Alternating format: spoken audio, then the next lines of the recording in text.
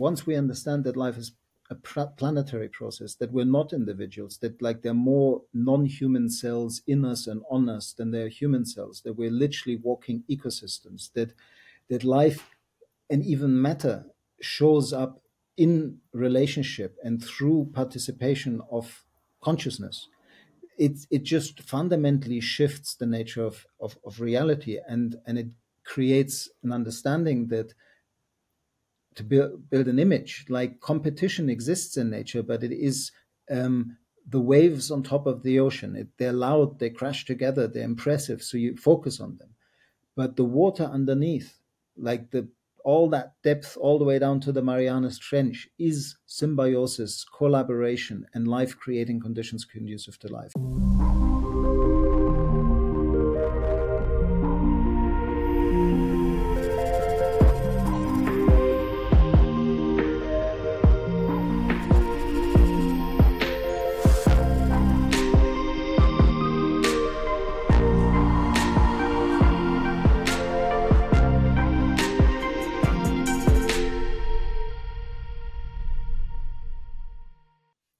Christian Wahl is my guest on this episode of Inside Ideas, brought to you by 1.5 Media, Innovators Magazine, and sponsored by the Aloha's Regenerative Foundation. Daniel is one of the catalysts of the rising regeneration and the author of Designing Regenerative Cultures. So far translated into 7 languages, he works as a consultant, educator, and activist with NGOs, businesses, governments, and global change agents. With degrees in biology, holistic science, and a Ph.D. in design for human and planetary health, his work has influenced the emerging fields of regenerative design. Winner of the 2021 RSA Bicentenary Medal for applying design and service to society, awarded a 2-year Volans-Fellowship in 2022.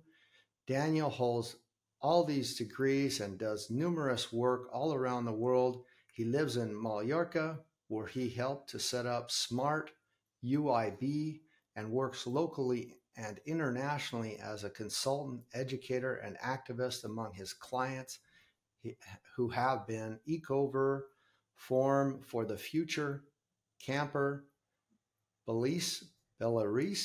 What was that again, Daniel? Balearist.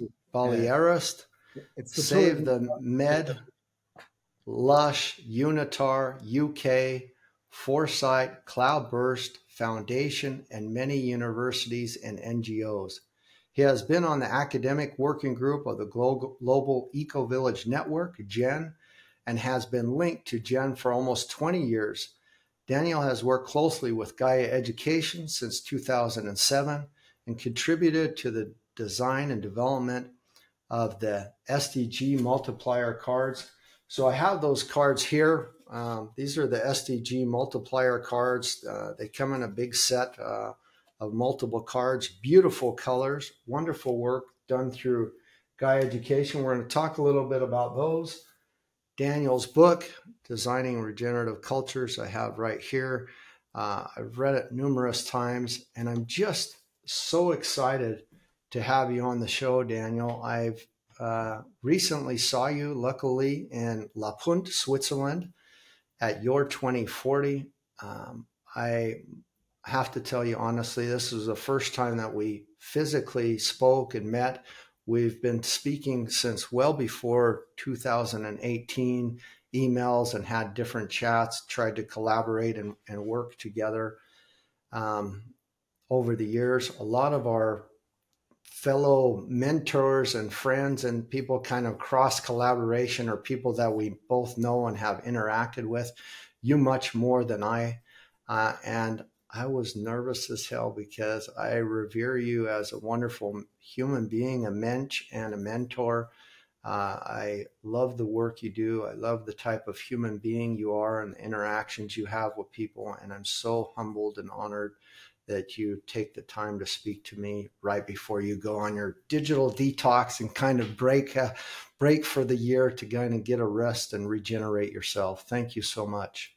Well, thanks for what an introduction. I feel humbled just by that introduction. But yeah, lovely to be on this show with you, and it was great to meet in person. It always just creates a deeper connection. So it was, and what a beautiful place to meet as well. Yes, it really is, and uh, we had a fabulous experience, or at least I did. I mean, regardless of heat and weather and environment, there was just such probably one of the most beautiful places in the world, and it's kind of a hidden secret where we met with great people, kind of all hoping and desiring better futures and around the theme of regeneration. We were really fortunate to have those times, and then enough time in between to stop and pause and have conversations amongst each other. And I really appreciate some of those deep dives that we were able to get into and to discuss. I have to tell you that I have to apologize, regardless of the great accolades that I gave you. I could read your biography for an hour because of all the things you've done over the years. You are a graduate of Schumacher College. You were at Schumacher College, did different things with them. You've done things with Gaia Educations. You've done things with Fritz Hof Capra, and not just the Capra courses, but had him on your podcast and different things. And I want to get into those relationships and those things that you've had over the years. But I used to say, and openly, very openly in all my talks and discussions, I'm looking for the university course, the cumulative breadth of knowledge and wisdom out there where I can combine systems thinking, symbiosis, regeneration, where I can think about futures and cultures and our regenerative ancestry, where there's one cumulative place to find that. And when Jeremy Lent came out with his book, The Web of Meaning, I was like, oh, finally, there's kind of a synopsis that talks about all these wonderful things in one book. And I honestly used to tout that as the number one book for people to go to and to read. But I have to apologize because I was totally wrong. I've read your book 12 times. I go to it all the time. It's much more depth, much more rounded, more systemic thinking, also thinking about the terminology, the languages we use when we're thinking about our world and designing cultures, and how in Jeremy Lent's book, he uses ecological civilizations. That's a mnemonic term that probably we should also discuss on this call. But you synthesize those, and you've connected to all these experts and thought leaders around the world to synthesize a beautiful work here that is something that I want to ask you. How do you see this as a manual, a handbook, or as a source, a resource to guide people on these new thoughts? Or how did this emerge, and what is your hope for those who read it, what they take away from what you've created with your book here? Thank you. That's a lovely place to start. Well, you mentioned Schumacher College and that incredibly formative period in my life, which was after having dropped out of academic research in marine mammal biology and wanting to be a field ethologist in marine mammal science, and then a short time as a diving instructor traveling around the world, I spent some years somewhat idealistically trying to set up an eco-village, an environmental education center in southern Spain, and then realized that there was so much more than I needed to learn in order to do that successfully after trying for 18 months. And that's when I went to Schumacher College in early 2001. And in those 18 months there, I had an opportunity to meet really pioneers of this environmental movement. Like John Todd wrote the briefing paper for the 1972 conference on the environment in Stockholm. He later became my second Ph.D. supervisor and a friend. And another person that I met there was Henry Bortoft, a physicist and author of a book which is remarkable called The Wholeness of Nature, a Goethean Way of Science, really paying attention to the dimension of mind in how the world shows up to us when we look at anything, like when we create a narrative, when we form pictures of reality and our significance in it. And Henry gave me back then, I jokingly said, when I grow up, I want to write books like Fritjof Capra. And he said, why would you want to write another book? There are too many books published every day. Most of them don't sell more than 400 copies. And it's a waste of paper and a waste of human effort unless you really set yourself a deep reason and make it a work that works. And that notion is an alchemical notion, like a touchstone, something that at the highest intention, it is that somebody is not the same anymore after they've read the book, that they've literally been transformed in the process of reading it. And that comes to your question that how do I see the book? Like when I started to structure it and start to think about it, I very quickly ran into what I think is part of what bioaccumulation so beautifully puts into a question. Maybe the way we respond to the crisis is part of the crisis. And the way we respond to the crisis is to find problems, define them in the abstract, and then with very abstract, globalized problem definitions, this is how this problem shows up everywhere, and it is a wicked problem, and we then bring in the innovators and the designers and the engineers to find solutions to that problem in the abstract. And so we get relatively abstract solutions to an abstract problem that haven't grown out of the cultural conversation in a particular place, that haven't been from the beginning adapted to that place and even questioned whether it is the right solution for that place. And therefore we then get surprised when these solutions don't fit into particular localities. And that pattern, which I think is central to shift, I tried to shift by realizing early on that if I made a long list of interesting people I met, that I had personal interactions with, that I learned a lot from, and that offered me solutions to certain aspects of this global problematique or wicked problem, I would quickly write a book that would lose relevance after 5 or 6 years, because there's always new solutions and other people compete, that's a better solution, and so on and so forth. And I suddenly realized that most of the solutions of the past have become today's problems. And so it would be arrogant to assume that that pattern is just suddenly going to stop with us and that all our solutions are going to be forever the right solution. And so I, in the book, flipped this solution thinking around towards, we need to ask the right questions, and we need to keep asking the right questions, and we need to see solutions, prototypes, outcomes as prototypes, as something that is good enough for now.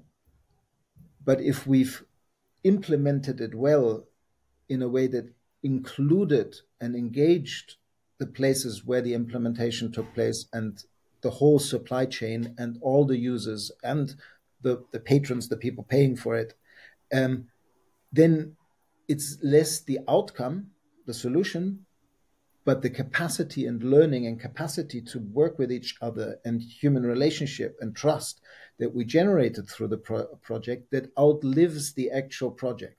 And that's, I think, the key flip between working on sustainability in a sort of solutioneering, problem-solving mindset and working on regenerative development, which is, it's not regenerative if it's an abstract thing. It has to be born out of the specificity of place and its culture. And so a book that has 250 questions in it, at least in theory, says, I'm not telling you what to do, but here's a lot of wise people that I learned a lot from. And if I abstract what I learned from them and flip it, rather than here are the 10 principles. Here are 10 questions that might be worth asking in your context. And then people take it on themselves to say, is that a question that stimulates meaningful, wise action in this place or not? And that's how it is meant to be used. It's meant to be used as a book that people just have an opportunity to reflect individually or collectively how these questions land with them, their working group, their community, their bioregion.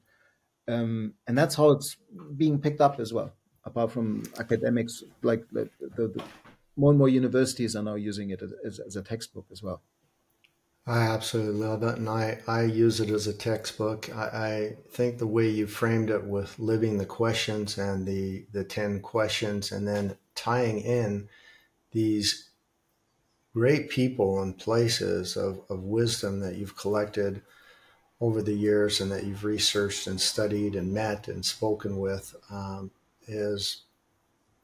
is exactly what I was looking for. There's another factor that comes into that. So I ask a lot of questions. I've been doing that my entire life. Besides just the big why question, and it's really something that I've learned over time, and I'd like to know what your thoughts are. Are all the answers already within us? Do we already, as we're born, as we're emerged out of this primordial soup, as we're human beings, do we have the capabilities? Do we have those tools already within us to answer all the questions that basically the answers are already there within us, even though we're kind of out there asking the questions and in this search of the big meaning and what is regeneration? What does a world that works for everyone? Are the answers already within us? I mean, one of the key anchor points of this question-focused, living the questions in community approach, for me, has been a deep practice in the way of counsel, which is an ancient practice that is found in a lot of indigenous cultures around the world, of sitting in a circle with a talking piece and listening to each other from the heart while we speak from the heart, and we keep it to an essence, and we don't have an internal dialogue going on when we're listening, but we're actually listening. So we don't pre-formulate what we're going to say. We're paying full attention. And in that process, you do get an experience of being able to voice insights that aren't coming out of the individual, but come out of the collective, or even the wider context in which the group is sitting. And it's all, and so I did a lot of work with that with young people in kind of European leadership trainings and so on. And we always came, no matter what question we used as the starting question of the council circle, quite often this notion of living the questions came up. And this is actually related to the Rainer Maria Rilke quote I used at the beginning of my book, which says, he wrote this in a letter to a young poet, in which he said, don't try to find the answers too quickly. They might be written in books, the language of which you don't know yet. You have to live the questions, and then one fine day you will live into the answers. And so the question, do we have the answers within us? I think we have the capacity to keep questioning within us, and we have the capacity to keep evolving and make meaning individually and collectively. And how we make that meaning affects how the world shows up to us, how we actually see ourselves and see the world. But it's a dynamic process. I think that our Western understanding of who is the do we, the us in your question is also limiting there, because the council from the beginning understands that a bird flying from east to west, or a noise in the forest while you're sitting in the circle, has significance. And it also, in the ritual of setting up a council, you invite the presence of past generations sitting behind you in long lineages of men and women behind your left and your right shoulder, and you have a fire or a candle in the center, which is the future generations.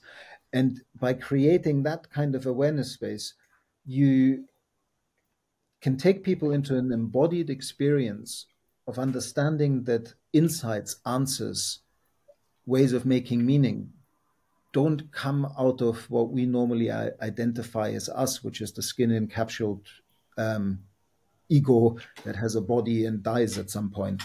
And so I think that the question should be, does life already have the answers? And that's the beauty of life. It doesn't want to have the answers. It just wants to keep exploring new possibilities. And that's what life is really good at. That's the regenerative impulse of life itself, that it keeps, as Goethe put it, it keeps renewing the actors. Like death is life's ingenious way to create plenty of life. And similarly, I think the answers are really simple, which is once we get out of the way and let life work through us, we have the capacity to work in full alignment with life's regenerative impulse, because we evolved as regenerative keystone species expressing the ecosystems that we emerged from, not owners of regions or territories. And in that evolutionary journey, we made ecosystems more abundant, more bioproductive, more diverse. And we're only now beginning to see how extremely well indigenous people all around the globe have played roles in this generating abundance.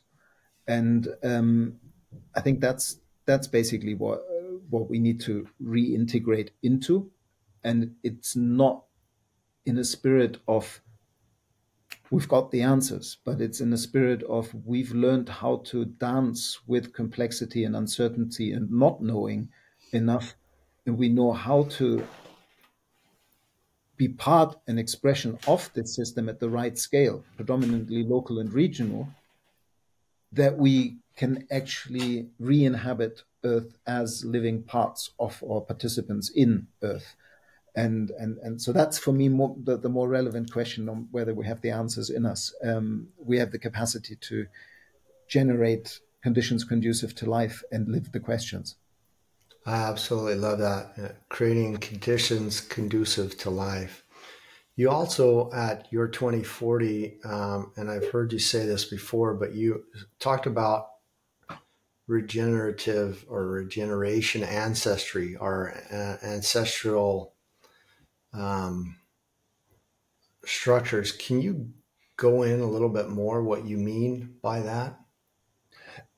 Well, I think it's critical when we talk about regeneration, particularly now that more and more people are picking up that meme and it is following the kind of pattern that happens when something gets popular, that consultants and advisor and strategy and futurist types, because it's new to them, they kind of go, oh, this is the new thing. And then they sell it as, oh, are you still doing sustainability? Or are you still doing circular? Are you still doing lean or whatever?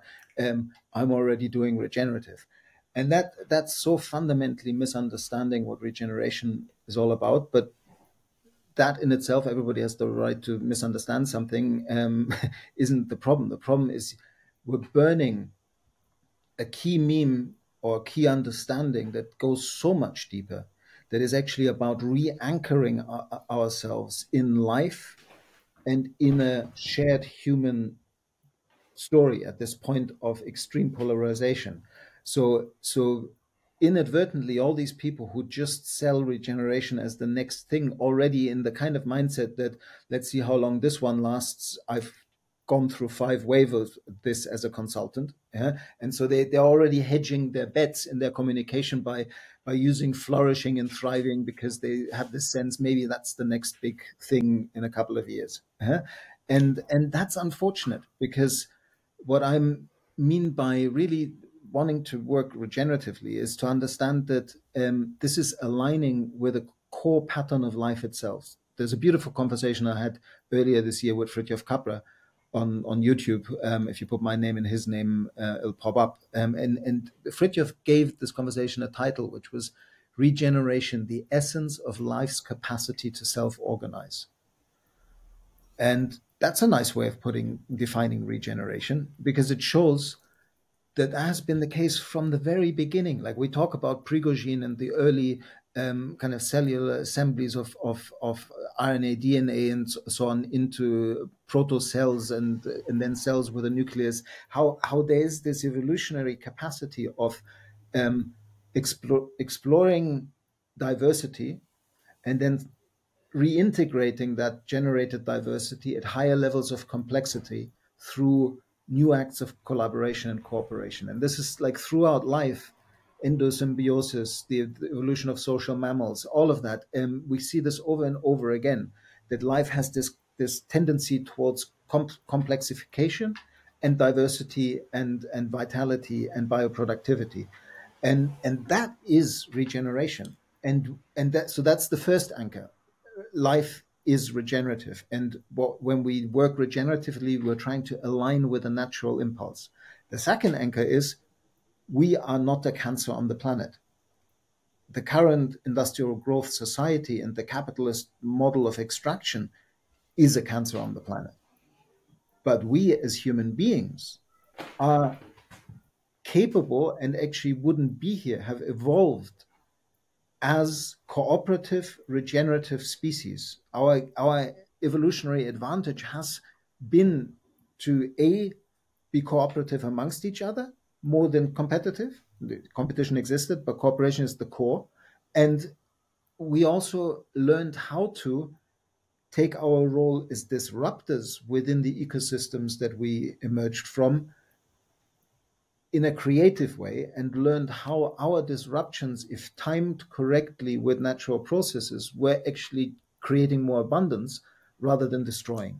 So, and once we do that, those two anchors, then the whole conversation about regeneration shifts, because we are realigning with a pattern instead of creating some kind of future utopia. And the big mistake that is currently being made when we talk about regenerative business and regenerative economics and this is to put it always into the future as something utopian that hasn't been created yet, instead of looking at the future potential of the present moment, of how caring, loving, nurturing shows up everywhere in every community, at every bioregion, and fan those ambers, see that other side, the glass half full, and say, life's regenerative pattern is all around us. We just need to revalue it and value that over the extractive, economic, monetarized system.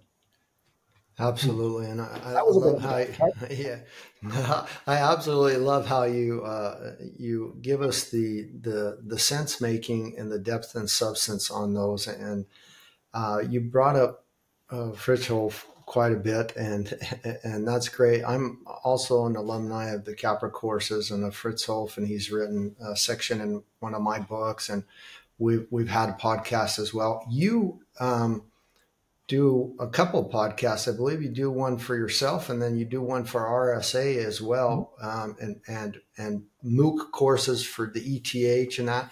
But I want to go in specifically with Fritjof and the systems view of life. Matter of fact, I have his book right here next to yours and to Lynn Margulis's, the systems view of life academic course. Yeah, fabulous one. And then the other one is Symbiogenesis. This is actually from the Russian before Lynn Margulis, that Lynn Margulis translated, that fell off the shelf. Mm-hmm. But I wanted to talk more. So Fritjof and you, and he also talked about it on my podcast. He said, this isn't a meme. This regeneration isn't something new. The first scientist that he is a big student of or studied and researched and wrote about is 500 years ago, Leonardo da Vinci, who talked about regeneration in ways as a scientist and polymath.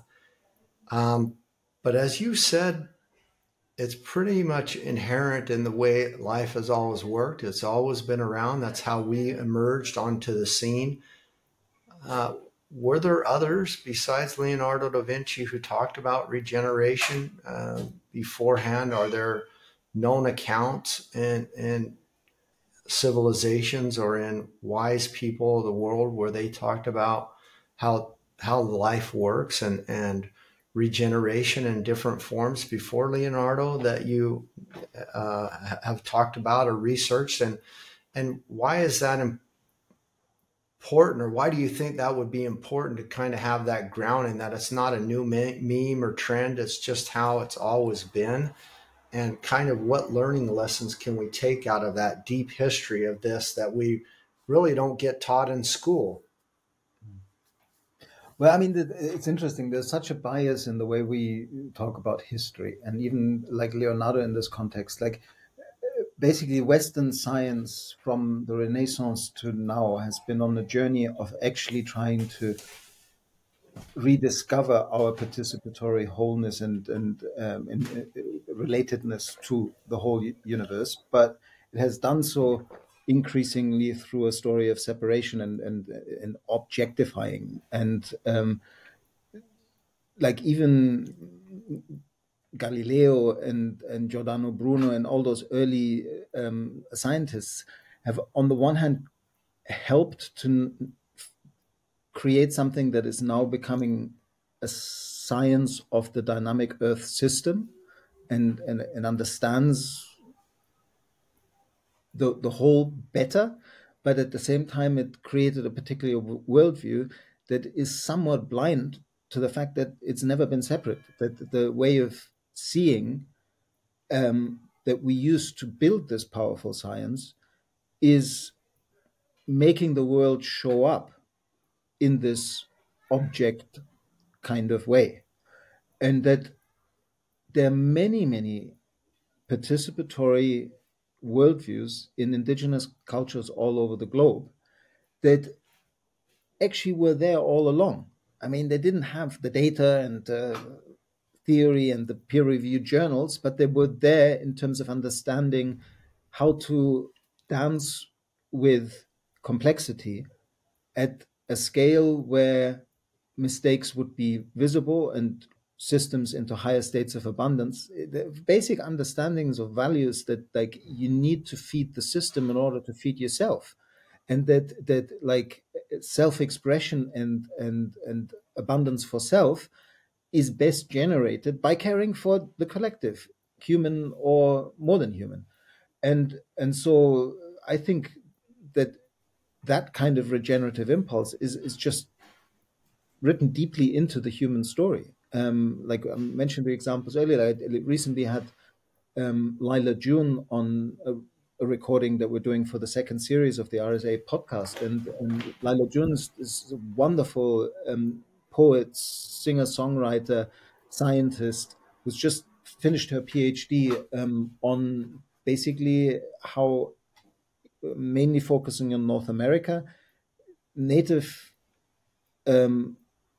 First Nations people in North America created the biodiverse system that we find there now. Like their entire, like the big oak chestnut forest in the eastern United States, a lot of them were purposefully cut down because they provided long-term food security to the people living in these areas. Similarly, the forest gardens of the Pacific Northwest, they have higher species abundance, higher bioproductivity 200 years after the tribes that live there have been forced to leave, or 150 years.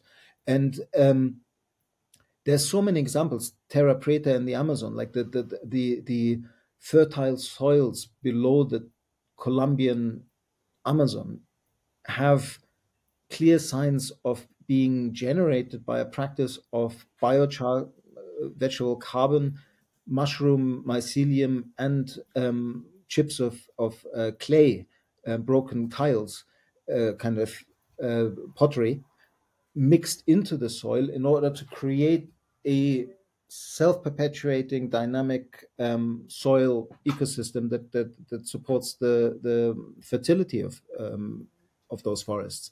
So we really need to reattune to what these indigenous cultures already understood, and then in a humble way bring science side by side to that. Because of course it is useful to have geospatial data about soil humidity and species distribution and all of that.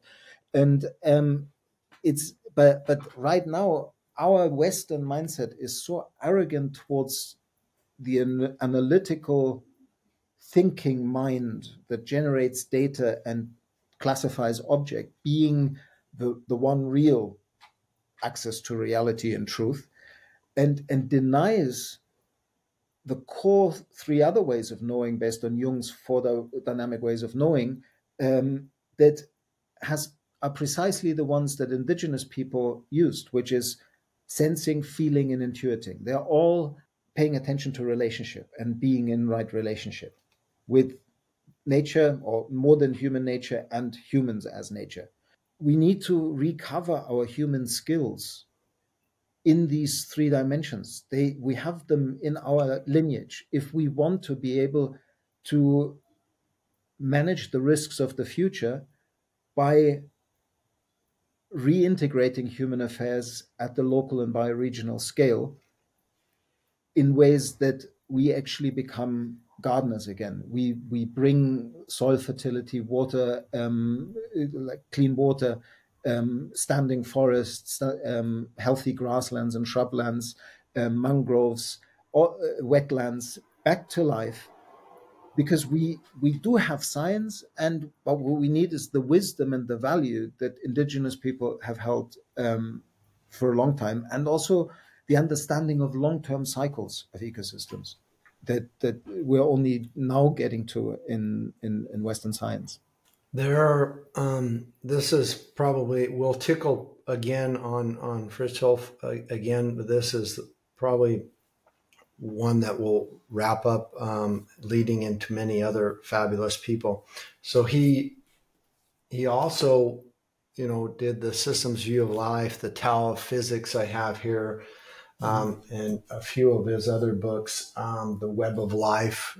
You said before, a work that works. That's kind of was your purpose. Do a book, a work that works, type of a creation that people can use, that they can go out and live the questions, that they can embody it. And in that process, you said,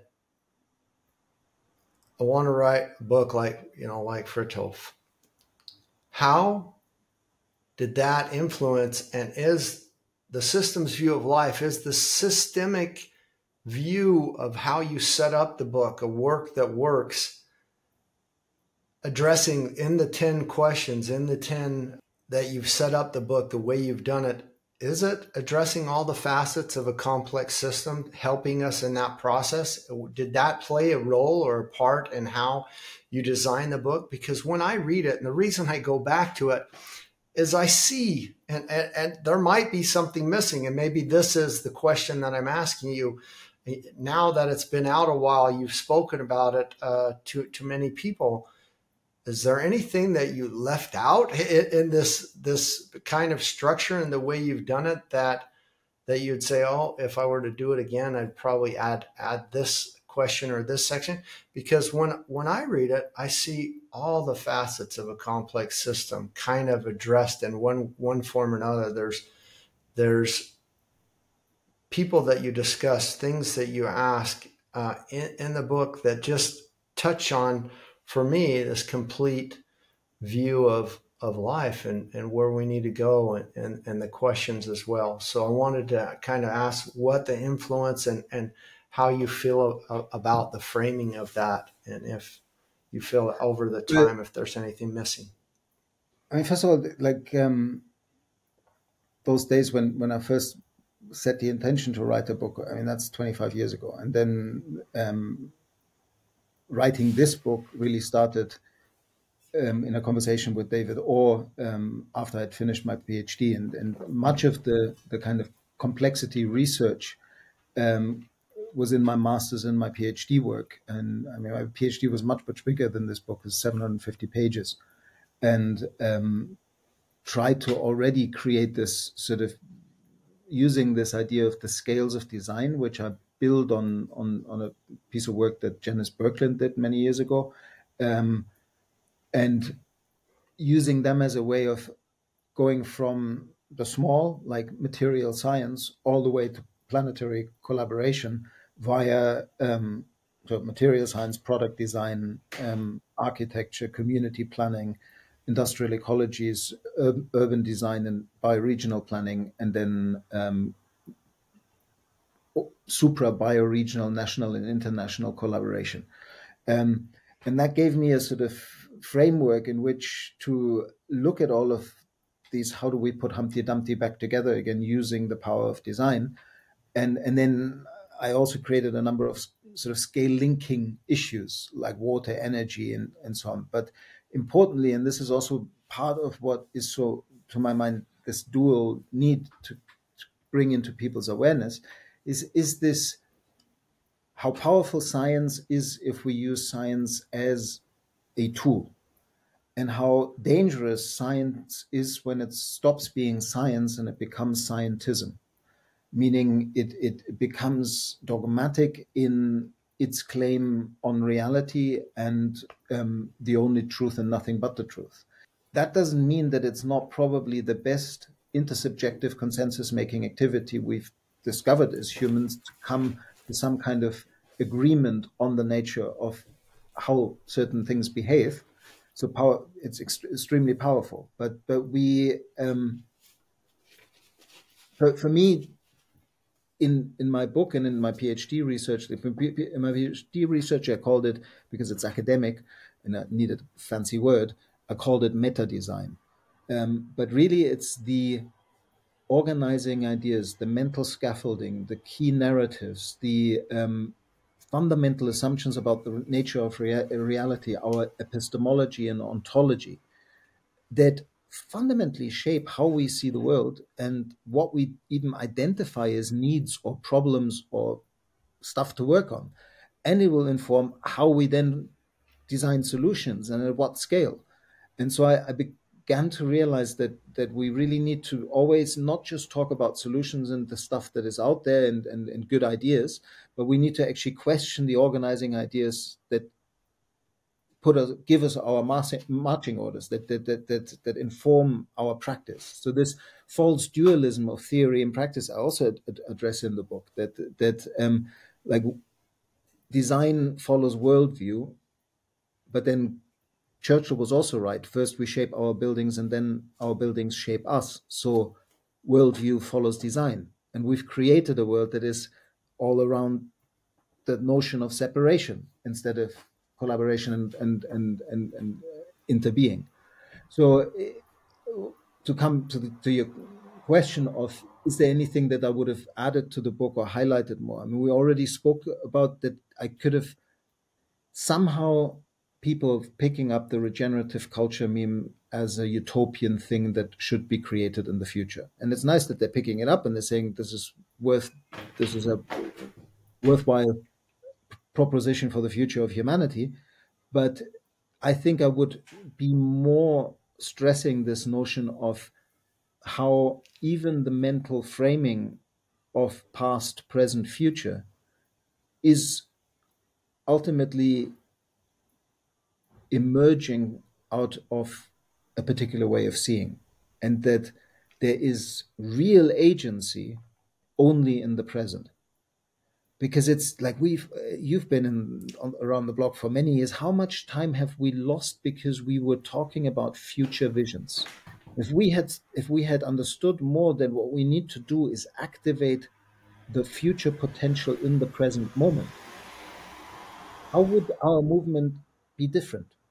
Like, how many meetings about strategies and implementation are all blinded because we actually believe that prediction and control and implementation and key milestones and all of that will lead to ultimately some form of fata morgana destination sustainability, destination regenerative culture. And when we only get there, then everything will be fine forever after. And that's mistaken. We need to build our capacity to keep journeying, and we need to work on what we can do in the through the future potential of the present moment. And the only way that we'll find out where that potential lies is by activating the huge potential in each and every human being who wouldn't be here if they didn't have a unique contribution to life as a planetary process. And the same for every other species on the planet. But we can't do it, we can't hold that complexity in some sort of global way. And that's why we invented abstraction and analytics and data collection on some abstract picture of that. But if we flip it and we go into that complexity through the uniqueness of place and the uniqueness of people in place, and we meet each and every human being as, hello, what role do you have to give to it? Like, how can you flourish and be the most highest expression of yourself in service to your community and your context and ecosystem? And if we created education systems and communities and narratives that did that at the local and bioregional scale, then all these problems would just dissolve, because we'd be living into the solutions at the right scale. And that, for me, somehow the book, because I tried to build a bridge, some of the languaging when I read it now is still kind of a bit solutioneering. Oh, look at that. We have all these fancy things in biomimicry and in product design and architecture. And but because people want examples. But the danger is that the minute then people see examples and then they get into cut and paste, or I want an Eden project in my town. That's not how you create regenerative systems. And maybe that's where I would have, it's in the book, but I would have cranked up the contrast on that more. And the other thing that's also in the book is the deep root of regeneration and indigenous knowledge. But again, I feel like I could have cranked up the contrast on that a lot more throughout the book. So the two anchors, anchoring regeneration deeply in life and anchoring humanity as a keystone regenerative species in the ecosystems that we emerge from, those I say a lot more clearly now than I did when I wrote the book. I love it. And it's always a sheer pleasure to listen to you speak about it. It's like you wrote the book yesterday. It's you birthed this baby and it's still there, and it's not only evolved, but it's really, you live it and breathe it and live the questions. I love that, because those insights, that sense making, is really what we need to get where we need to go to get that understanding of how this journey looks like. And in that process is interesting, because you did touch a lot on the sustainable development goals. And you worked on these flashcards for Gaia education and really wonderful, beautiful cards.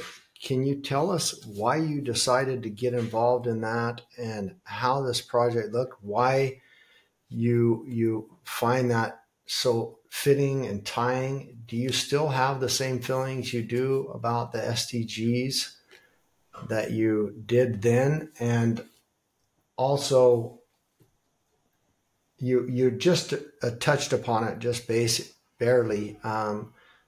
We've wasted a lot of time talking about it, discussing it, instead of getting into that action, into the work. And I'd like to know your thoughts about that. Yeah. I mean, it's a perfect example of the pattern that I was just speaking to, the SDGs.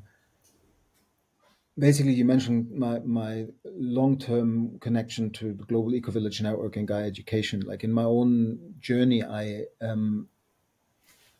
had this, like many inspired hippies in their 20s, this idea that could I just get my best friends together and form an intentional community and live as part of the solution rather than part of the problem. That was sort of the early motivator of, and then we could use that as a kind of demonstration site.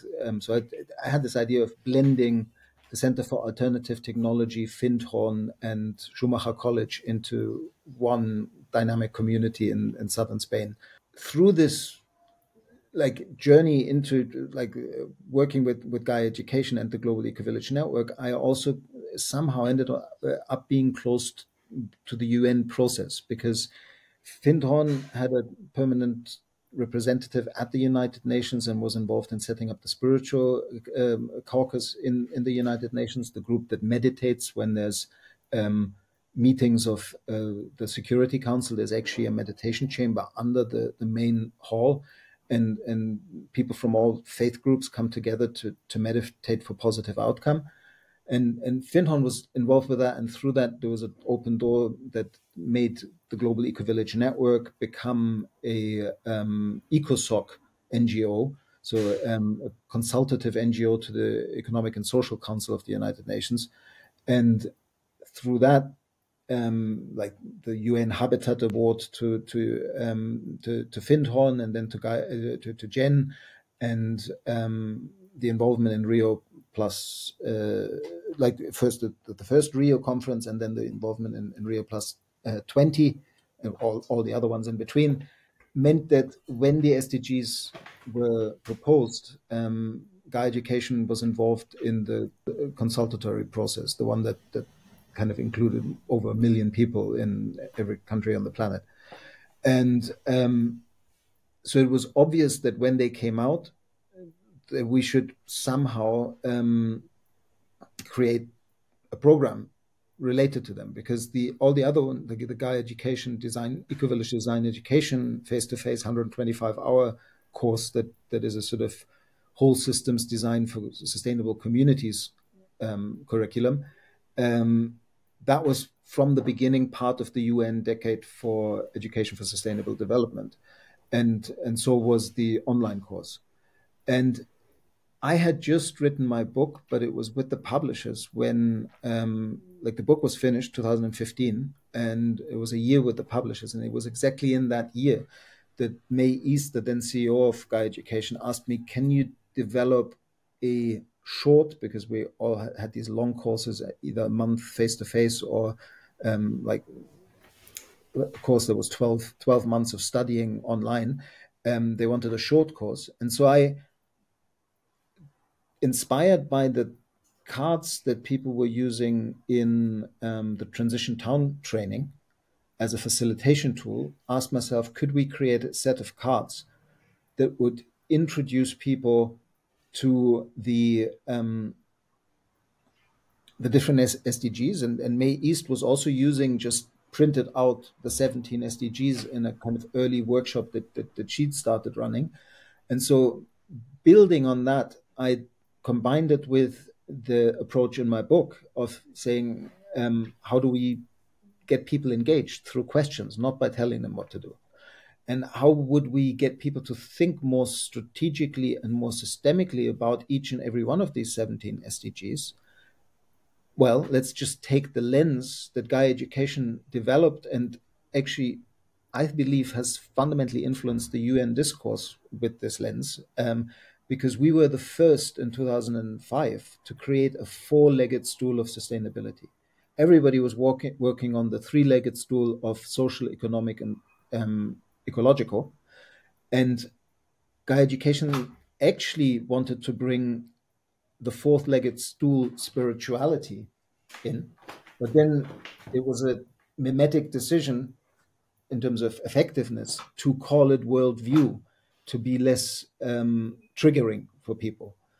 And the UN now calls it cultural, but the UN now works with a four-dimensional understanding of sustainability. And what it's actually trying to say is what I just earlier said about meta design. It's bringing in the way that we see the world as a key contribution to how we even think of social, ecological, and economic issues and the solutions to them and the scale at which they need to be solved. And so with these cards, I was already skeptical about the SDGs, how they turned out. I was particularly skeptical about what I would call the Trojan horse in the SDGs, which is SDG number 8, good work and continued economic growth. That at the very least would have to be reframed as good work and qualitative growth to be able to do a compromise and Aikido with it. But the way it's actually naming the dogma of continued economic growth as a necessity, otherwise the capitalist economic card house crumbles. If it doesn't grow at 3% per annum, that's doubling of the economy every 27 years. That's about that can only run against the wall. And yeah, so even in the icon, it shows yeah, the growth. In the exactly. icon logo, it shows growth, and it's crazy. Growth. Yeah. So and Christian Felber also calls it the Trojan horse. So there's other people who've called this out. Absolutely. But anyway, in that context, I said yes to the job of building these cards. So these cards for me are what I would call positive subversive Aikido with the system. They have all the questions. So you can see in the colorful boxes there, you can see that they approach every SDG from the 4 dimensions. And in the colorful boxes, there's a little bit of information about what's a social take on no hunger, what's an economic take on no hunger, what's a worldview take on no hunger, what's an ecological take on no hunger.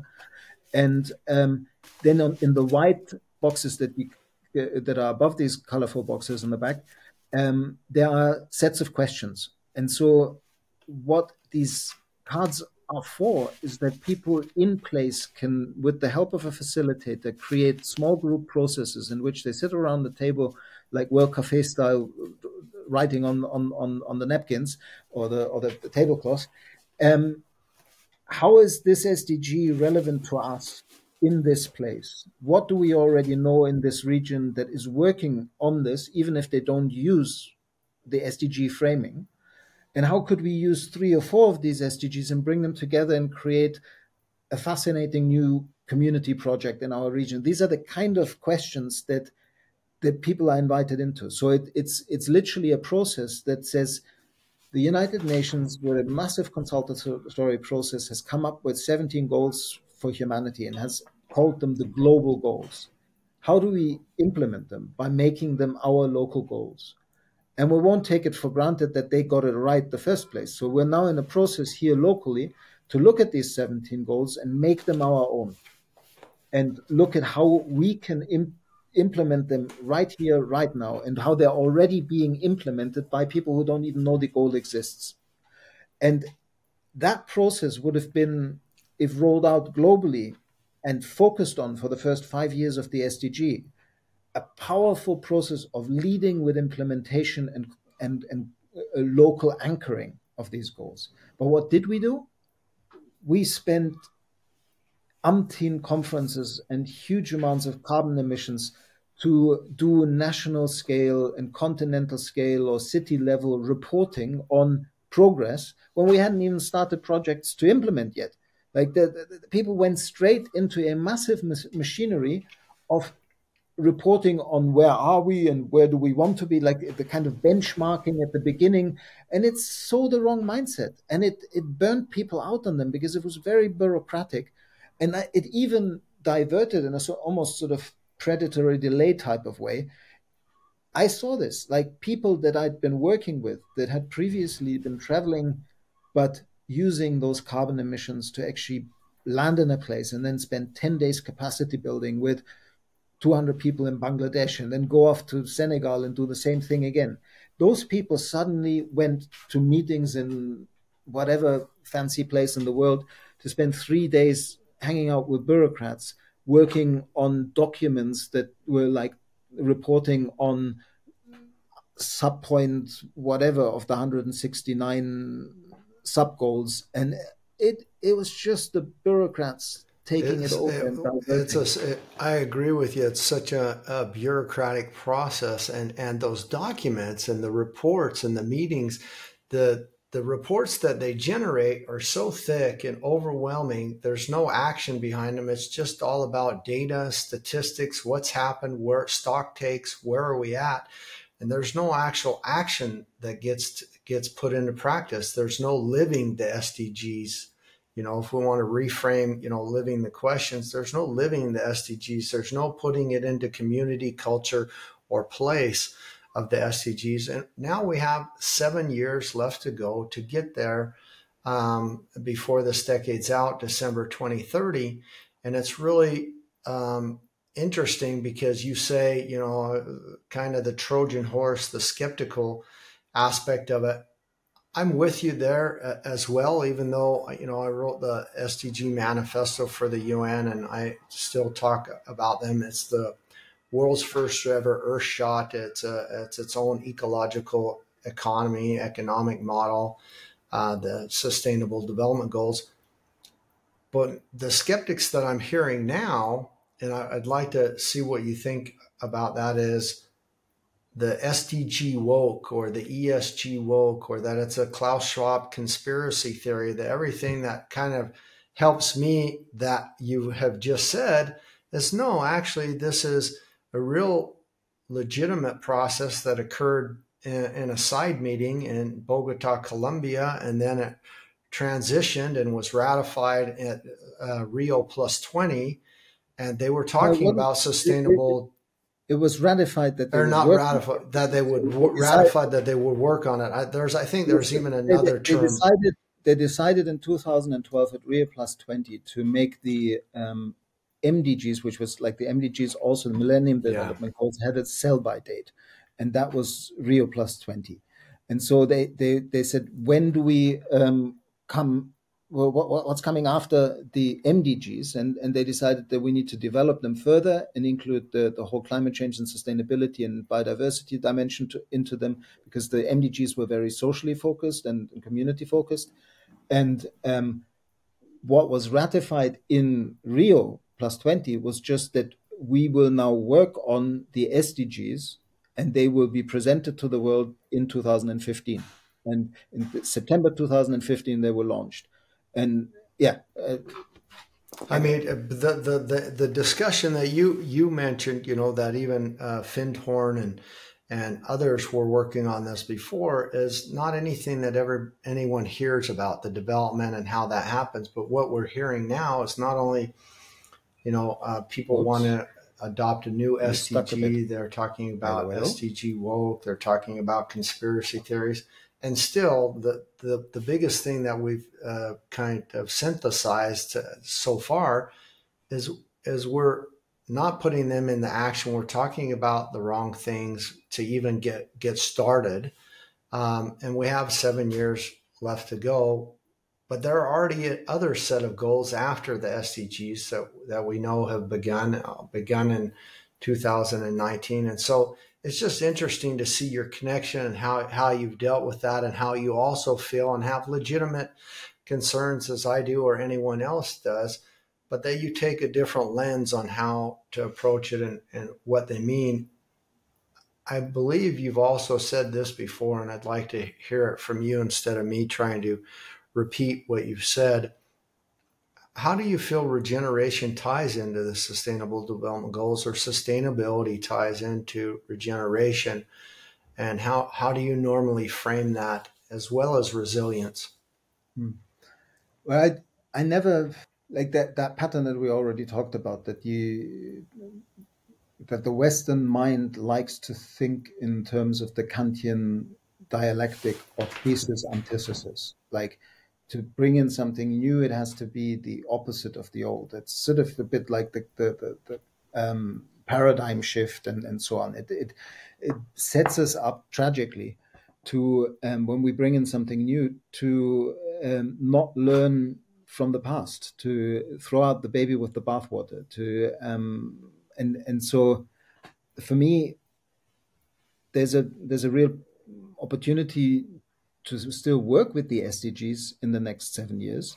Like, for example, like these cards that we just talked about, they have pretty much all the questions that are in my book written into a educational system that is hinged around the SDGs. They also have written a critique on the insidiousness of the UN development agenda and its developed versus non-developed nation framing that created a lot of, like, we are not worthiness in nations of the global south. where they were actually still much more living within the sweet spot of planetary boundaries and social foundations. So I think we could use these cards if these cards were used in schools and community local participation processes led by town halls, led by universities, led by local regional businesses. They would talk about the SDGs and go beyond them through these cards. So because right now, like with everybody just bringing out reports that it's dead in the water and we'll never reach the goals and so on, it's kind of killing the impetus behind them. Instead of saying, let's use this in a kind of positive Aikido way and make it local, and make it a process in which the localities, the ruralities, the regions feed back about, we try to implement them, make them our own, and this is what we came up with, and then use that as the basis for whatever the next version is, rather than now bind the energy of lots of people in formulating the thriving or the inner or the flourishing or the regenerative development goals. Or but yeah. And what was the other part of your question? Just really, I mean, how you relate, because you feel that sustainability and regeneration. Similar. That's why I went into the whole kind of Kantian dialectic bit. It's a danger to dismiss everything sustainable just because everybody now works about on or wants to work on regeneration. But there is, like we talked about all of this already, like the problem-solving mindset from abstract problems and the kind of war on climate change or war on loss of biodiversity or whatever we do wars on, the big global problems that we try to create big global strategies to counter. That's, to my mind, not a good way of actually getting stuff done. They're important issues, but we need to work through the potential of people and place and work on these solutions and enabling these solutions at local and bioregional scales. That, for me, is a shift away from a way of doing, but that doesn't mean that there aren't lots of really good people having done really good work working on sustainability for the last 20, 30 years.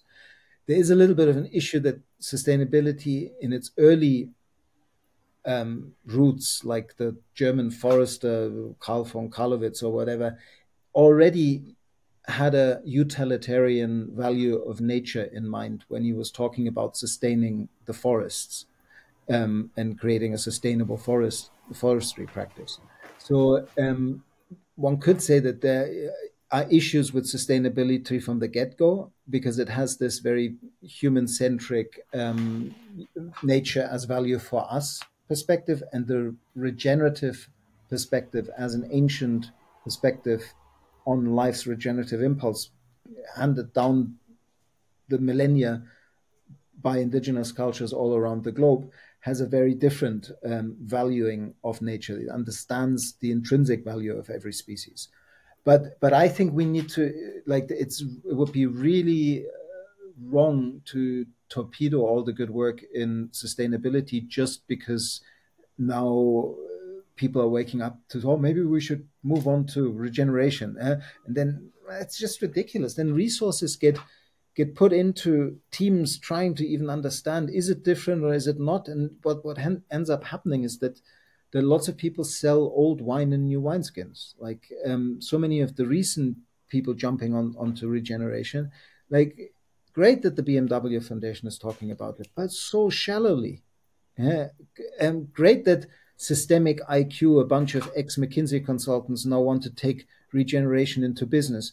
But maybe be humble enough to say, how is this different from what we've done all the time?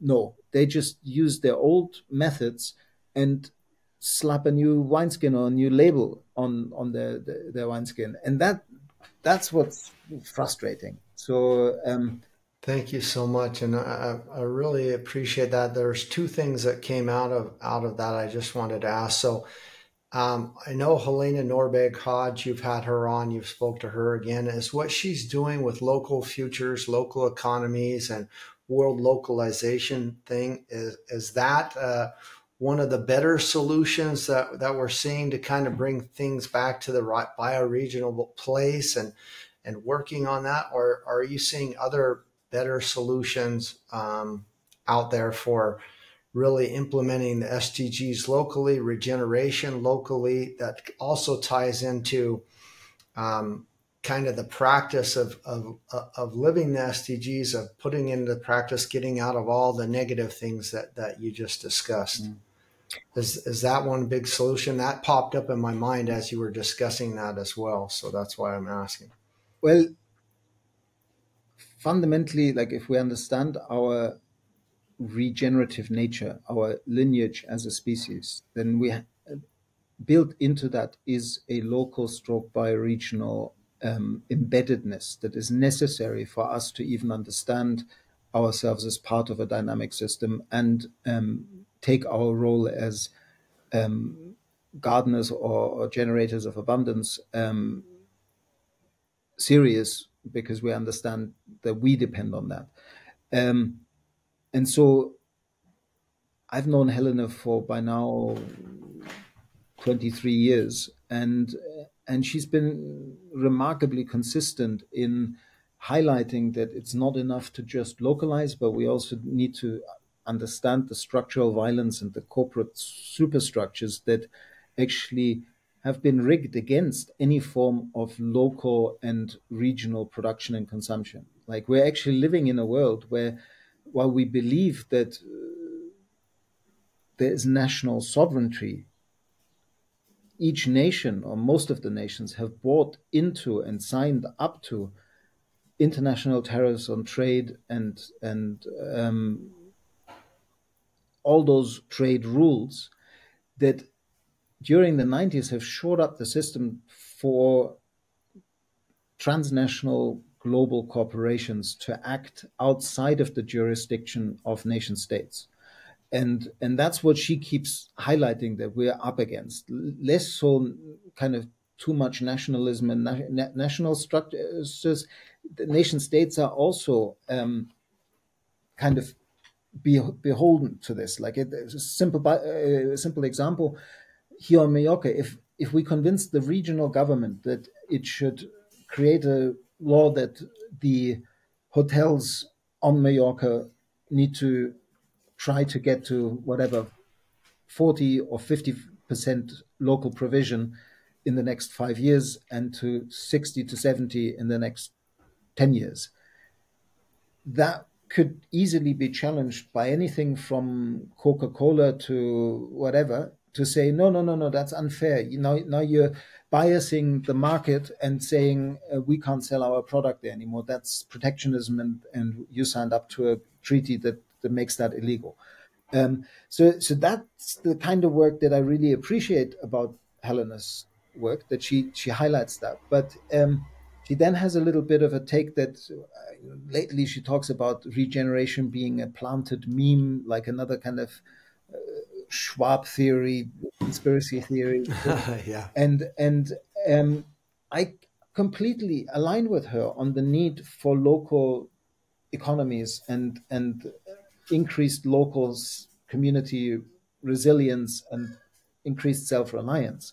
But I think what we need is a very nuanced conversation of how to support that. And that means that local only makes sense in a bioregional context. It's not small individual villages, it's cities, villages, and a region working on a bioregional scale to increase provisioning to the local regional population through regional production and consumption in a way that drives increased ecosystems regeneration as the basis of that local economy or regional economy. There is a conference coming up in Bristol called Planet Local, and Helena has, because she's done such amazing work and highlighted so many important things with also her work from her lessons from Ladakh and Ancient Futures and all that. It's a remarkable group of people that is coming together for that conference, and I'm I don't go to conferences anymore because I like to stay local, but I am going to that one because it is like the degrowth people and Charles Eisenstein and Bayo Komelafe and local food Russell people. Brand, I think, is the host, isn't he? Yeah, that one yeah, I'm not so Yeah, sure yeah. if that's a good thing or a bad thing, but it supposedly gets media coverage, but it's like Lila June and her mother Pat McCabe and the guy who wrote the book on, like, what's his name, Perkins, that wrote the book on Richard Perkins, uh, Regenerative Agriculture, I think. It's a great book.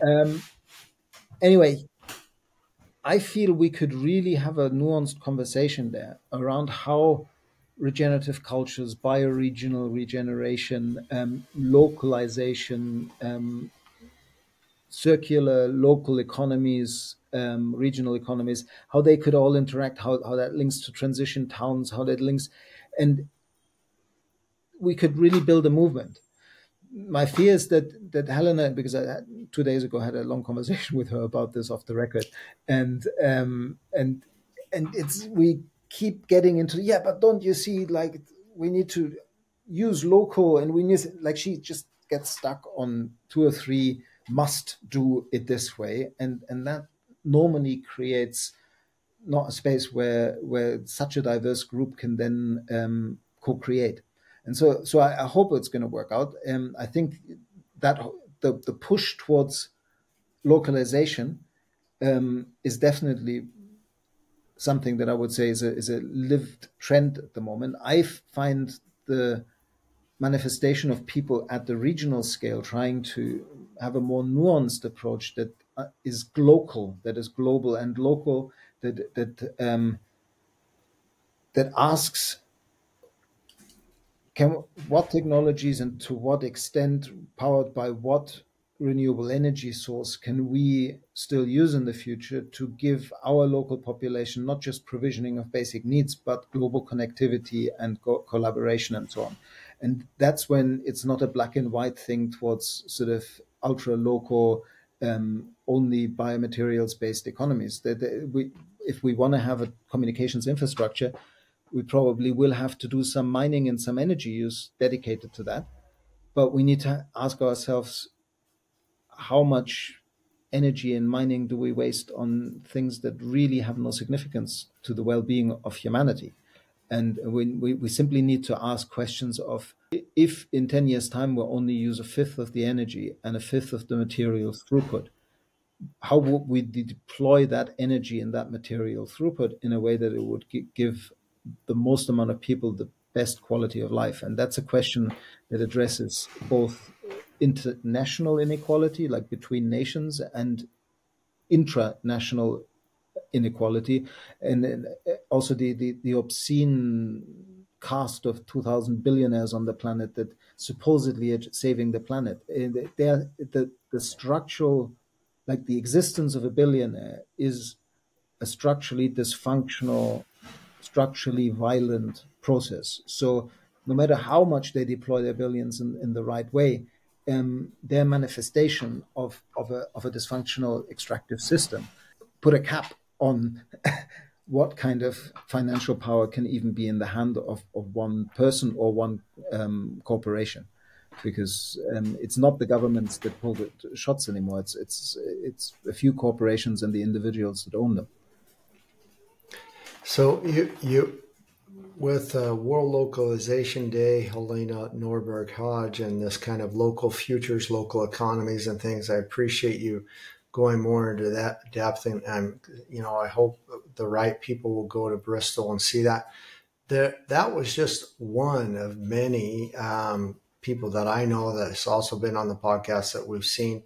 But there's been numerous works that have popped up speaking about regeneration, speaking about place and local solutions, getting into how we answer the questions, how we live the questions, how we create place.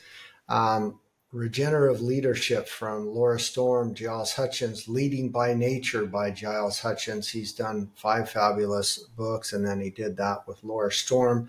reGeneration from Paul Hawken came out after the drawdown. Then we have a wonderful book from Satish Kumar, Regenerative Leadership, or Regenerative Learning, sorry, not leadership. That was Laura Storms and Giles Hutchins, Regenerative Learning. We have another book, reGeneration, as well. So obviously we're seeing don't forget the people come Carol Sanford, Regenerative Business. Carol Sanford, and she has a regeneration series, right? Well, one book is called Regenerative Business. All the other ones don't have regeneration in the title, but basically I think the title of the one following regenerative, there are two. There's Regenerative Business and Living a Regenerative Life. And then the next one is called Indirect Work, and there's one coming out now. And Indirect Work for me actually summarizes really beautifully how regeneration is actually done best. So I think they are great books to start with as well. Yeah, I've read them all. I've got them here on the shelf. I didn't pull them off to show at this time. There's another one right here that I have is fairly new. That one. I don't know how you think about this. Have you read it? I would like. I'm trying to have a conversation with Christian after the summer. I did read an article that summarizes it all, and it felt like it was just very polarizing, and it's like it sort of tried to establish this is regeneration, this is resilience, this is sustainability, this is green, and it was just typecasting and misrepresenting, and it feels to me like one of those must position myself as the guru in the marketing and regeneration corner, and must have a book to beef up my consultancy offer on the back of that. And that doesn't mean that the guy isn't doing wonderful work and hasn't done wonderful work. And I just wish that they would all be a little bit more aware that in order to understand what this regenerative approach and regeneration is about, and really fully comprehend the depth of change in worldview and participation that it actually entails when we come back to that, we need to do a shed load of unlearning.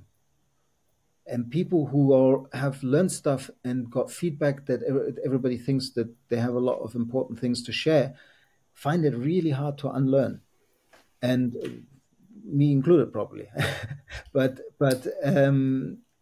I feel that unfortunately what is now happening is that people in the best of intentions say, how do I blend all the cool things I know how to do and put them in service of this thing, regeneration, that I want to be part of? But they don't spend enough time of understanding how that thing is actually challenging to fundamentally look at themselves, look at how they relate, look at how they approach problems, how they work in what they work, and how, yes, their skills might be super useful, but how they also need to be looked at carefully, how the core memes and organizing ideas they use in language have agency in and of themselves, so they need to be questioned. And for me, that book is kind of a close but no cigar. Like and I haven't even read it yet. I'm just concerned that it will contribute to the noise rather than the signal around regeneration. So hopefully I'll find time over the summer to take a closer look at it, because I don't want to diss it based on that one article. And hopefully I'll find time to talk with Christian about it. But yeah, now it's out. People will read it. And now it's out. Now people are going to read it. I also got the exact same feeling, and when I read it, so I think you're spot on. I'd like to hear after you read it if you still feel the same way. I feel the same way that you just synthesized it. On regeneration from Paul Hawken, do you think that was spot on? Do you think there was also a mismatch? Did you help with that at all? How do you feel about that book coming out and the website and the kind of, I felt there was a lot of ways to bring it back to place, and that in the book as well. But I'd love to hear your view and your take on it as well.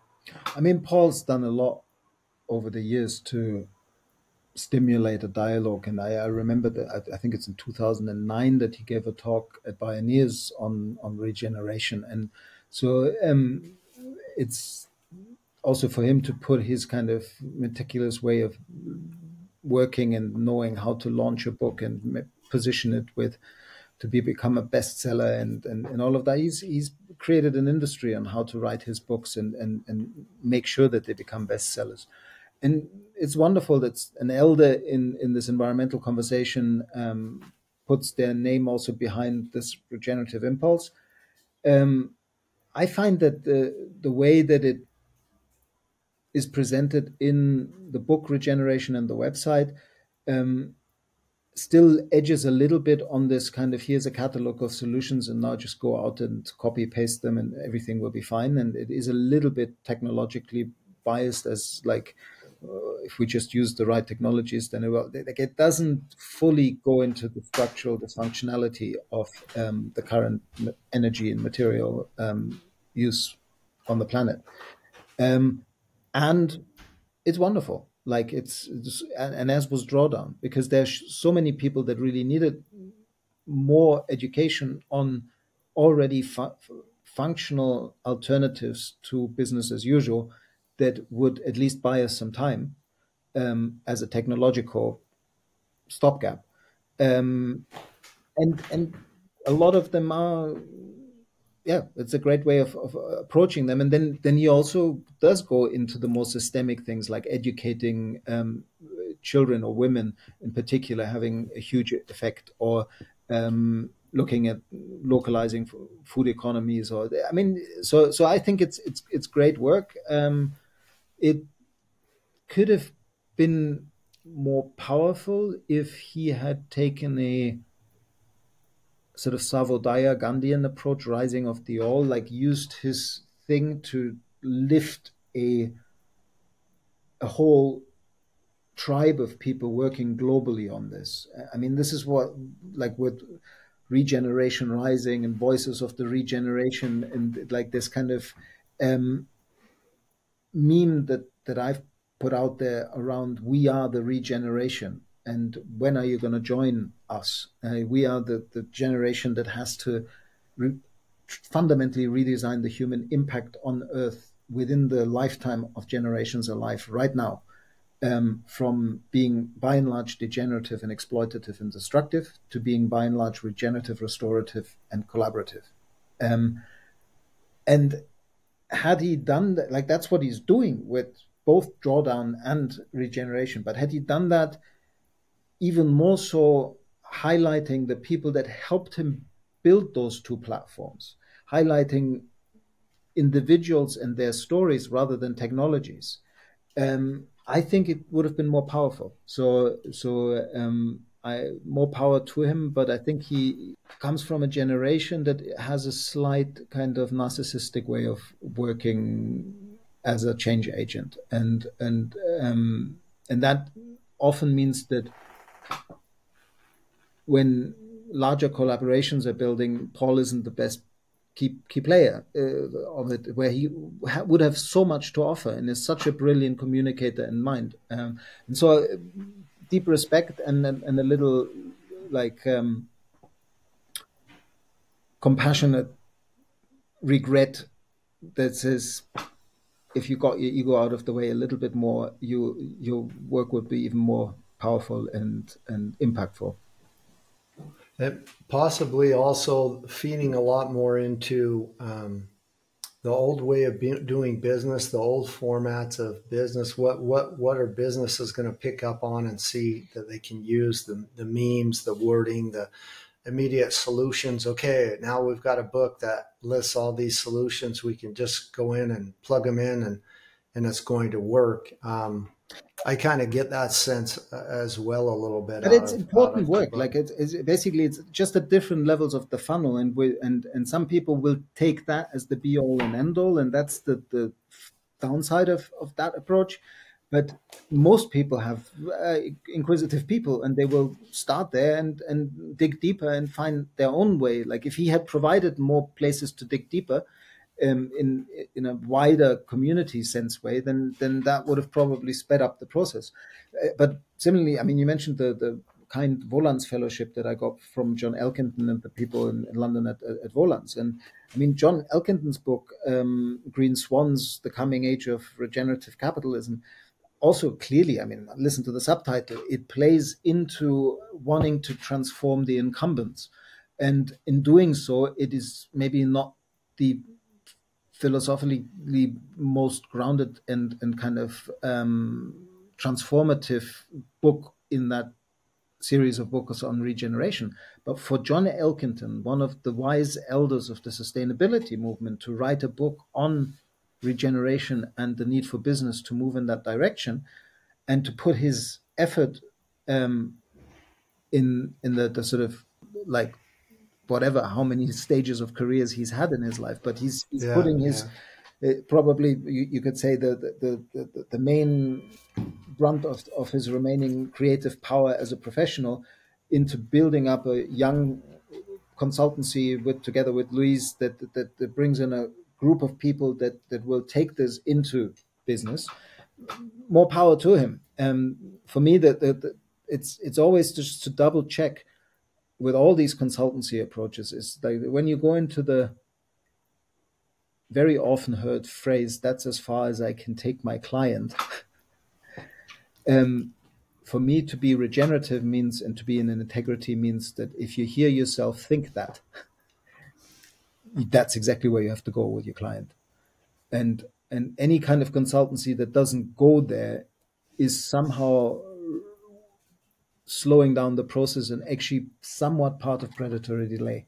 And I find that happens with most of the larger kind of sustainability and whatever consultancies that of course, they love the people they work with, and they have an overhead, and they need to bring enough money in to pay the payroll. And so they're not as independent as small individual consultants who basically can say, I'm going to be in integrity, say what I think, use it or don't use it, but I'm not going to sell my soul. and that's much more possible with a small consultancy business than with a very large one. But that said, I really hope that what they're building right now with the young team at Volans is a young, dynamic team that will use the springboard that clearly is John's amazing legacy and life's work in the business arena, and take that conversation really deep. And that would be wonderful. I love John and Louise. They've both been on the podcast. They do great, and I think they are wise elders, and I see the new young team emerging with some real positive things. I appreciate your input because I value your thoughts and that on the direction, because trying to make sense and gain wisdom out of what's out there, what people are hearing, how to interpret it, how to use the tools in your book. We've talked a lot about place in all of this, and a thought that comes up to me. I'm a big fan and mentor, mentor of mine was, and form of reference for me was Lynn Margulis, and she basically, said human health, our health, your health, my health is a microcosmos of the earth around us in more respects, and talked about symbiosis, and that this microbial health about the place where we live is really dependent upon our health and what we're like in our world. She wrote numerous books. The Symbiotic Planet is one, or the Microcosmos. And Carl Sagan was her first husband. I always like to say it that way instead of she was the first wife of Carl Sagan. I like it that way a lot better. And he did the Cosmos, and they collaborated with James Lovelock and many other greats around the world. But how much is her formulating and turning the scientific community on its head, saying we've misunderstood Darwin's meaning of natural selection and survival of the fittest. That's never how the world's worked with neoliberalism, neo-Darwinism. To our world works in symbiosis and in cooperation and collaboration. And this tie to regeneration, how does that tie into your work and your thoughts and feelings on regeneration, and how has it helped us to kind of shift that misunderstanding of natural selection? It's central to it for the Western world view. I mean, indigenous worldviews understood that kind of perspective before, but now we have a science about it. I mean, I was taught by James Lovelock in the early 2000s at Schumacher College, and unfortunately I never met Lynn, but she was a key contributor to Gaia theory and the role of microbiota in Gaia is what she contributed into James Lovelock's thinking about it. And it's important to understand that scientifically we can look at life either through organizing ideas that are about species and individuals, and that then makes us formulate a particular theory of life that is based on these individual agents in the system interacting.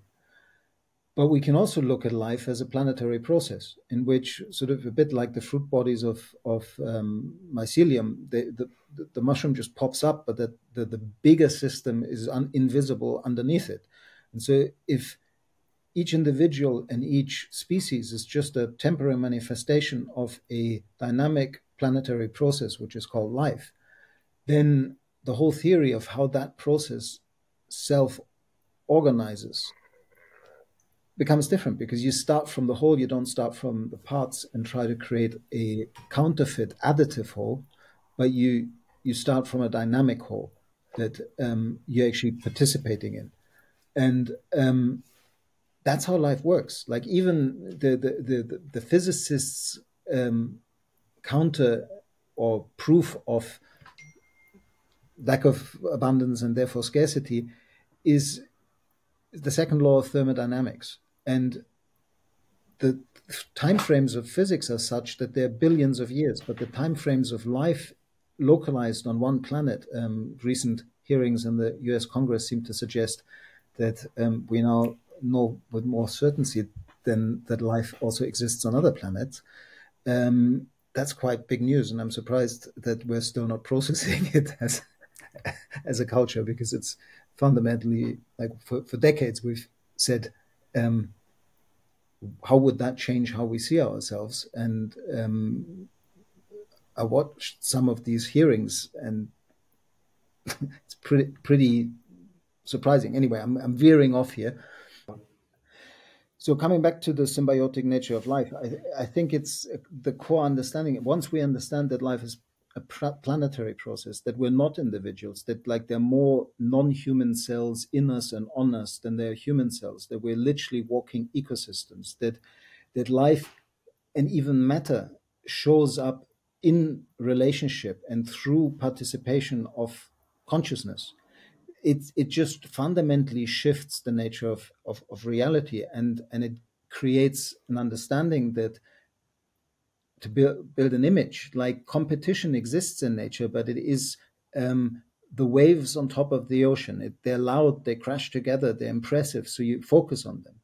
But the water underneath, like all that depth all the way down to the Marianas Trench, is symbiosis, collaboration, and life creating conditions conducive to life. Just as we had earlier with the system of like a city is a living symbiotic organism, and the fact that in a 20 million people city there are only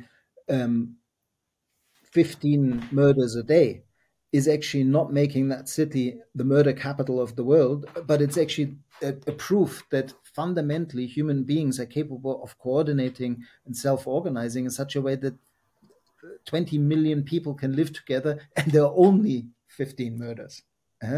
We're just shifting the perspective too much towards the way that competition and violence sometimes is used in the system to either disruptive or to fine tune it in some way. But the fundamental processes that actually create healthy ecosystems, healthy societies, healthy families, healthy bodies are collaborations on multiple levels. And in your question, you mentioned health. And for me, health, that's why my Ph.D. Design for Human and Planetary Health was called that. I still think that this deepening the regenerative approach through creating a dynamic understanding of transformative resilience and a dynamic understanding of a salutogenic approach to health, of improving the capacity of individuals or a community or a system to meet disruption and uncertainty as a dynamic way of understanding health, is actually how we can integrate a lot of what we're doing, and also find a qualitative assessment of whether we're on the right track. Because the problem right now, again, with regeneration is that everybody's trying to create indicators so we can quantify regeneration, but we need qualitative indicators that are ultimately about perceiving systemic health as an emergent property from cells to organs to individuals to families to communities to bioregions to ecosystems on the planet as a qualitative feedback on are we participating appropriately or not. And I think that's where we're going to some extent, like the merging the sustainability and the ecosystems restoration and the planetary health and the One Health movements into a global conversation that is actually talking about the same thing, that if we want to redesign our impact, we have to do it at the scale of communities and bioregions. How you formulate that so beautifully, you are wonderful, and I thank you. We're coming to an end of our discussion here, and it's really just a few more questions. I want to tickle because I've personally attended your first ETH MOOC course online with Tobias Lute and watched it, participated, got the certificate, and there's more coming. I would like you to tell us a little bit about that collaboration. And I hear there's a certificate of advanced studies and probably even a master's coming out of that as well. Would love to hear about that you're working on. So yeah, basically, I met Tobias, who was a brilliant young professor at various universities in Oslo and at ETH Zurich and Politecnico de Milan, and has always worked in this intersection between systems science and design, and also his personal passion as a mountain guide and outdoor leader and extreme sports fanatic. And he through that, he's created a very effective pedagogy that blends very well with the pedagogy I use when I create courses with universities, which is including an embodied, like my entry point would be more through Joanna Macy's work that reconnects like embodied exercises in nature and counsel, like I mentioned earlier, or mini vision, like solos or threshold walks. And his path is more taking people into physically exhaustive experiences out in nature, and through that bringing them into their body, and then relating that to the intellectual dimensions of systems mapping and working on regenerating whole systems. And so we met in an auspicious place in Delphi in Greece, and at a conference, and he then asked me to help him co-curate a system of 4 massive open online courses. And they became so successful that normally the first run of a massive open online course has like 50 friends of the people organizing it, beta testing the material. And we put it out there, and before we knew it, we had 2,500 people from 101 countries doing the first one that you were on. And by now, the Designing Resilient Regenerative Systems Mighty Networks platform that has various cohorts on it is over 4,500 people strong. And all of this in a year and a half. And built on that success, ETH woke up to, oh, they must be onto something if there's that much resonance. And so Tobias had it easier to then convince them that it was an option for ETH to build on the kind of free and open and accessible global offer of the MOOC, of course, much more expensive leading university of Europe certificate of advanced study. And that, the first one is now starting in September. I think they're still taking applications. And there's a wonderful global cohort of professionals doing this course. So people will learn a lot just from each other. And great people invited as guests like Fridtjof Capra and Nora Bateson and very interesting live guests on the course. And these certificates of advanced studies that will match the MOOCs. So the MOOC is part of delivering the material, but then the certificate of advanced studies has a smaller group and more face-to-face time. They collectively will then build something which is a executive master's in advanced studies on from sustainability to regeneration.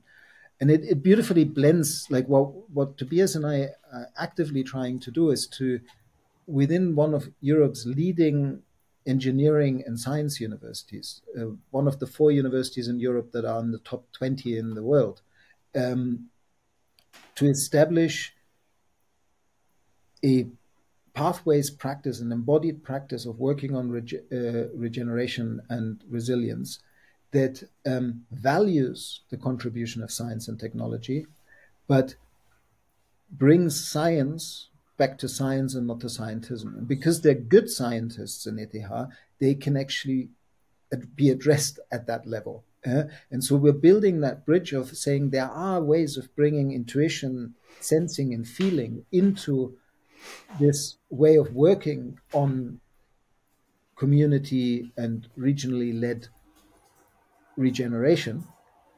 And we need to exactly have that conversation between how can we be informed by different ways of knowing, how can we include qualitative feedback and not just quantitative feedback, and how do we put science and technology in its place as servants, not as, don't you see, these processes just drive us along, like the whole kind of self-fulfilling prophecy of exponential tech that everybody in the Bay Area has bought into. We can choose to say, no, we can't use that much energy and that much material. And so for me, it's been a really wonderful dance because Tobias has brought me closer back into the research sciences and the importance of science and engineering, because I'm a bit of a Luddite. And I have helped Tobias move more into the softer side. So we've had a beautiful learning and unlearning and learning together as we were developing the course, and it seems to be landing really well with people. So I think it's, I mean, of course, I would say that because I'm involved, but I think it is one of the most groundbreaking academic courses that are offering material regarding regeneration on the planet at the moment, not just in terms of content, but also in terms of pedagogy and in terms of the network it's in connecting people into. I love the course. It was so super. And we did a little bit of a mini course teaser workshop when we were at Your 2040 in La Punt, Switzerland, which is very nice for people who hadn't seen that. They really enjoyed it and talked about that. And I'm excited to do the other ones. I missed the second version of it because I had conflicting times, but I'm definitely going to complete all of them. And I'm actually thinking about the certificate of advanced studies. I actually was speaking to you about some good mentors for my Ph.D. in ecological economics that I want to do coming down the line. You have already several of your versions of your book in other languages. I think it's 5 or 4? 8. 8. Wow. And you're currently thinking about gaining help, talking about other local versions and things. What exactly are you working on in the future of other languages, other local versions and things, possibly an audio book that you want to tell us about?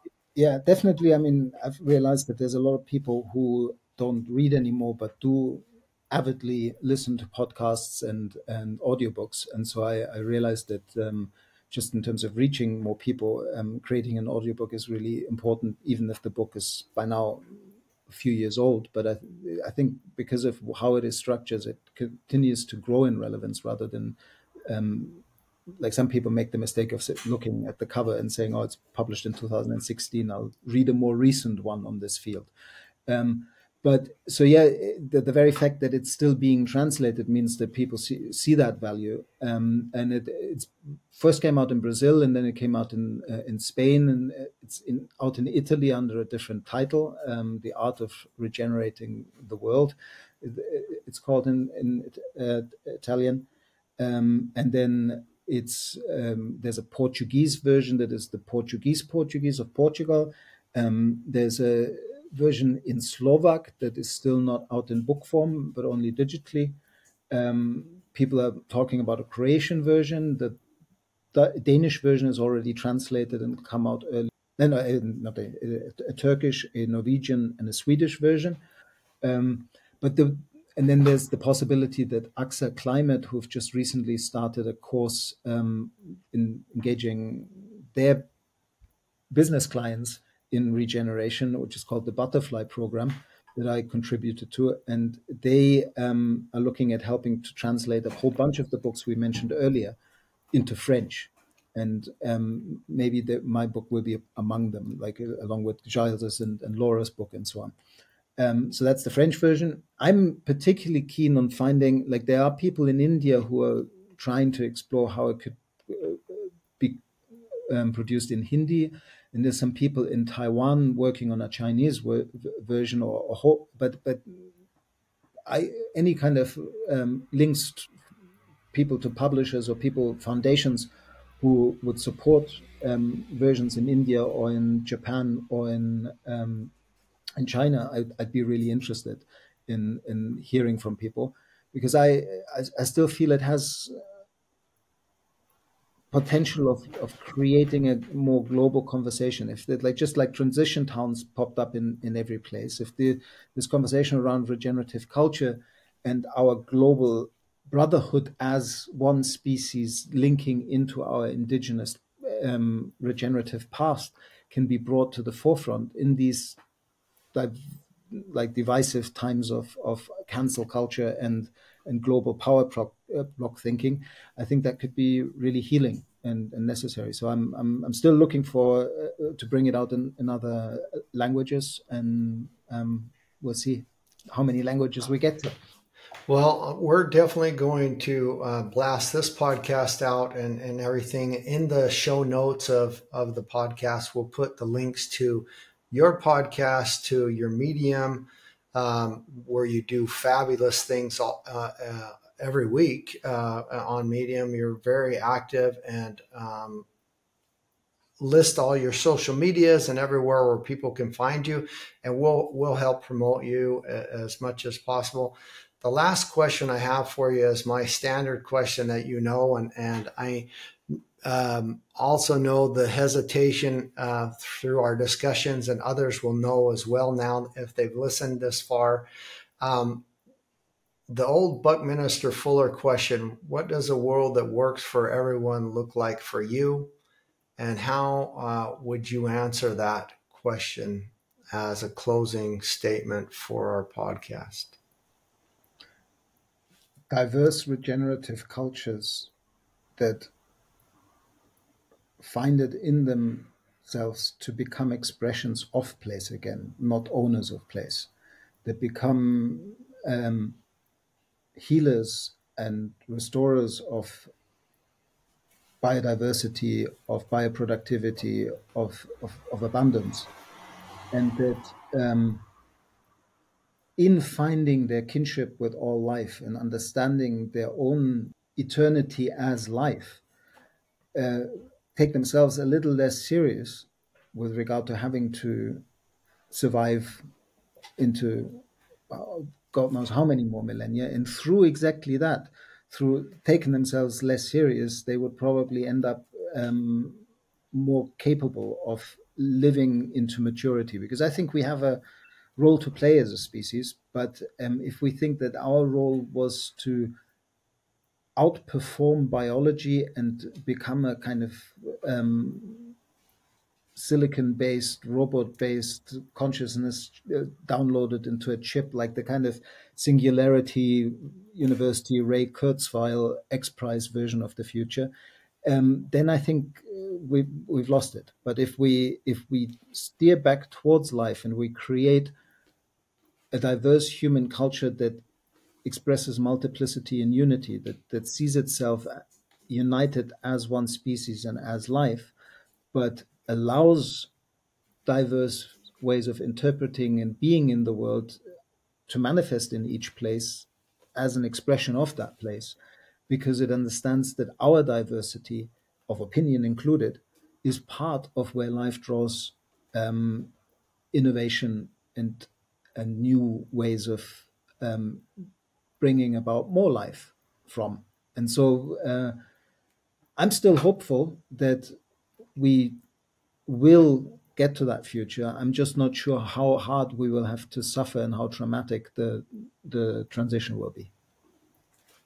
Daniel Christian Wahl, thank you so much for letting us all inside of your ideas and talking to us about your fabulous book. It's always an arm's length grab from anywhere I'm at in my office. I love it. And we're going to talk about it and promote it a lot more. I hope our paths cross much more in the future, and that you have a great time in Bristol and a nice detox, digital detox now for the next little while. Great. As you go into your break. Thank you so much, Daniel.